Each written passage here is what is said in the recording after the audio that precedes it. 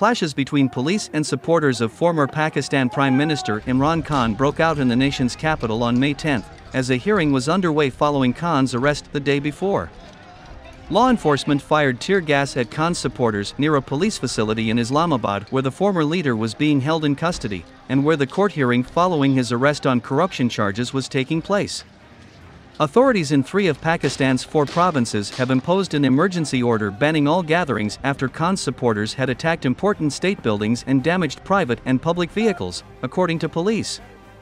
The arrest of the former cricket hero, and Pakistan's most popular politician according to opinion polls, came at a precarious time for the nuclear-armed country that is facing a shortage of foreign exchange and a months-long delay of an IMF bailout.